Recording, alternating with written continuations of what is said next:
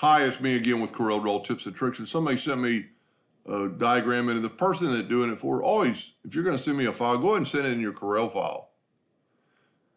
So what the problem is, she's got a 2-inch square, and then she hit the plus key on the keyboard and then doubled it again, and she got that. Well, it's going to cut these middle lines out twice.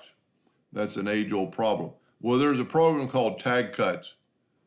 And I'm fixing to leave out the door for the weekend, but if you'll go to my page, which you're watching it right now, and you'll search right here under Tag Cuts,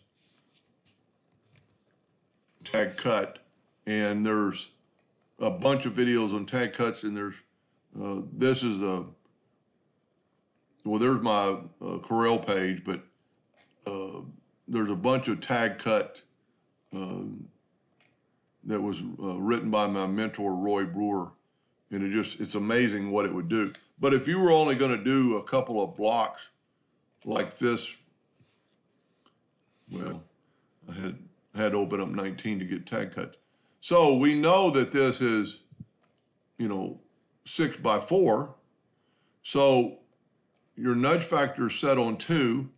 If you will just draw a line, holding down the control button, and make this thing 6 inches long, and then Control D and make a duplicate, Control D and make a duplicate, and then make another line from that point downward, holding down the control button, change your nudge factor to, 2 inches.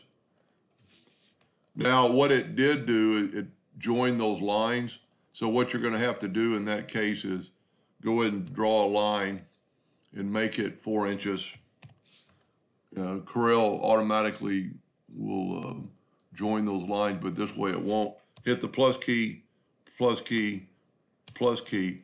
Now these are individual lines, and it will only cut out that block one time. So every block will be separated, but the laser cut it out maybe twice as fast because it didn't have to cut out these lines again. But Tag Cut's pretty cool, so if you go to my video and watch Tag Cuts, this one's to the max. I don't know what it is. Something else, and I flipped it around.